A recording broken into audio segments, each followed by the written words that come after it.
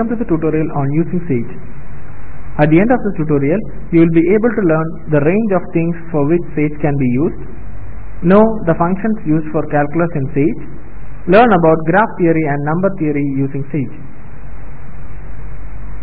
Before beginning this tutorial, we would suggest you to complete the tutorial on getting started with Sage.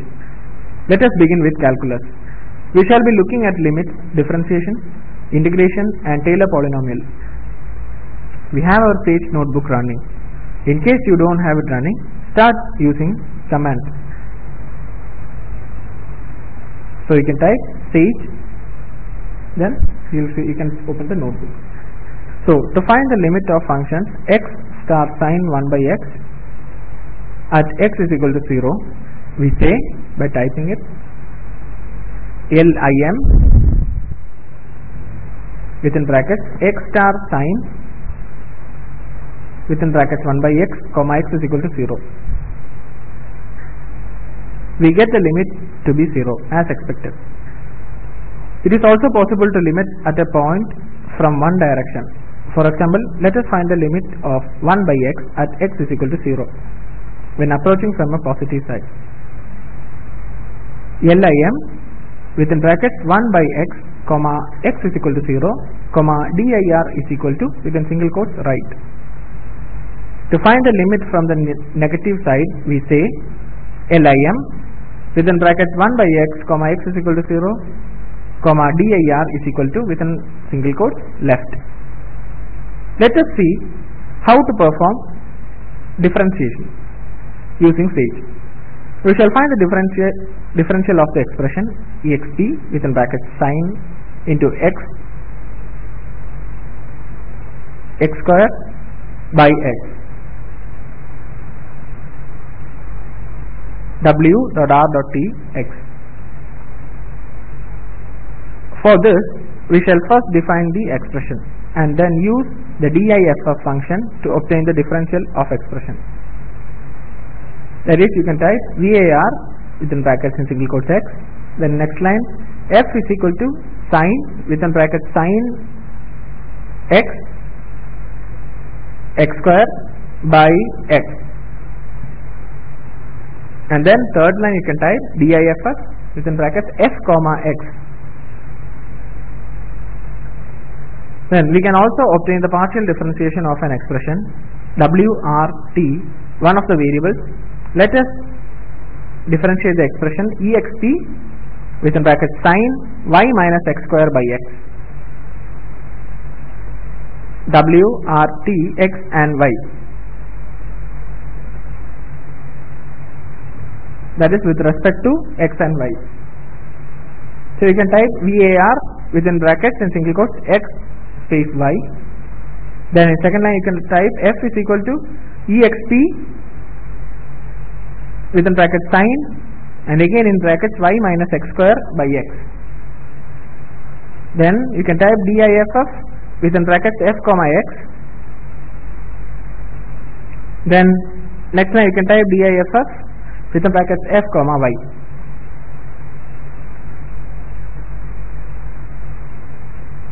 Thus we get our partial differential solution. Now let us look at integration. We shall use the expression obtained from the differentiation that we did before, that is diff within brackets f comma y, which gives us the expression e raised to sine minus x square plus y multiplied by cos minus x square plus y by x. The integrate command is used to obtain the integral of an expression or function. So you can type integrate within brackets e raised to sine minus x square plus y multiplied by cos minus x square plus y by x comma y in the bracket. As we can see, we get back the correct expression. The minus sign being inside or outside the sine function does not change much. Now let us find the value of the integral function, integral between the limit 0 and pi by 2. So for that you can type integral e raised to sine minus x square plus y multiplied by cos minus x square plus y by x, then y, then comma 0 comma pi, that is pi by 2. Then hence we got our solution for definite integration. Now let us see how to obtain the Taylor expansion of an expression using Sage. Let us obtain the Taylor expansion of x plus 1 raised to n up to degree 4 about 0.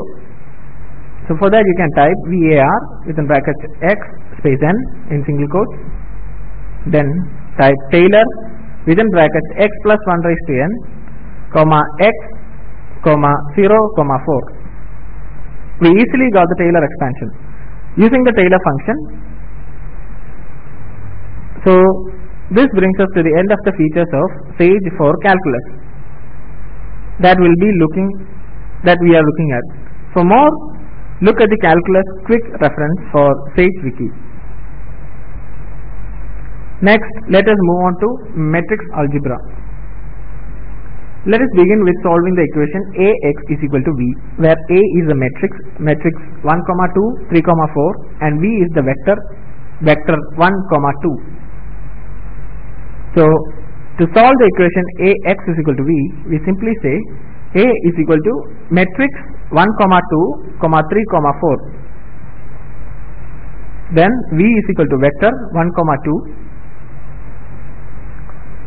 Then x is equal to A dot solve underscore right within brackets V.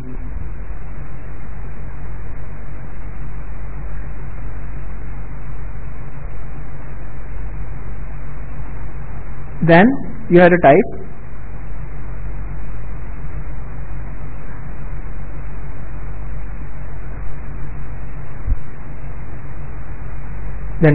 x.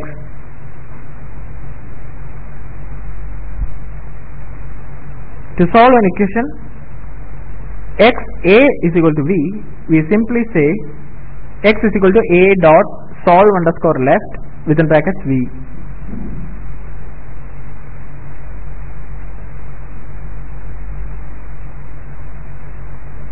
Then type x.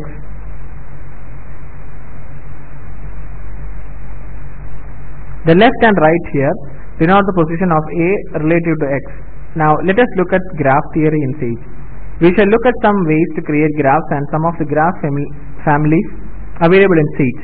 The simplest way to define the arbitrary graph is to use dictionary of lists.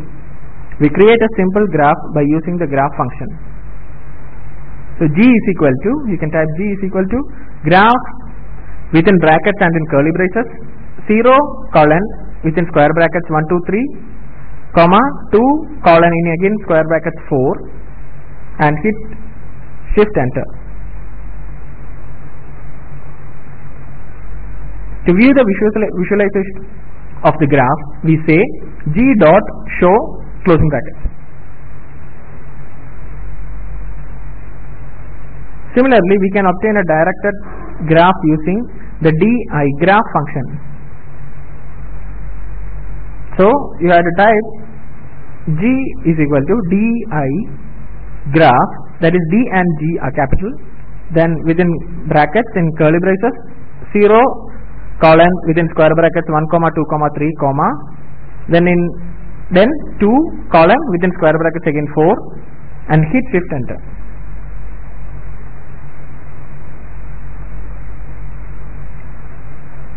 Sage also provides a lot of graph families which can be viewed by typing graph.tab. Let us obtain a complete graph with 5 vertices and then show the graph. So you can type there G is equal to graph dot complete graph within brackets 5. Then type G dot show then closing brackets.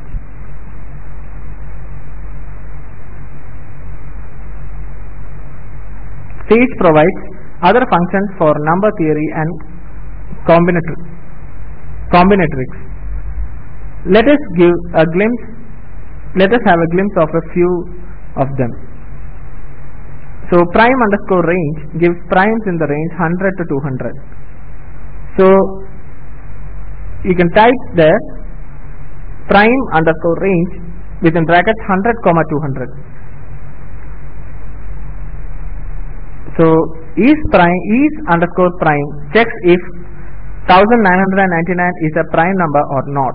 So for that you can type is underscore prime within brackets 1999 and hit shift enter. So you'll get the answer. Factor 2001 gives the factorized form of 2001. So to see that you can type factor within brackets 2001 and hit shift enter. So you can see the value in the output. So the permutations function gives the permutations of 1, 2, 3, 4.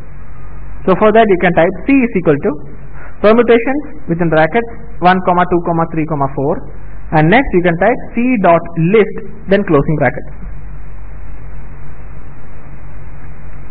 And the combinations function gives all the combinations of 1, 2, 3, 4. For that you have to type C is equal to combinations, then in brackets 1, 2, 3, 4, and type C dot list, then closing brackets. So now you can see the solution in the screen.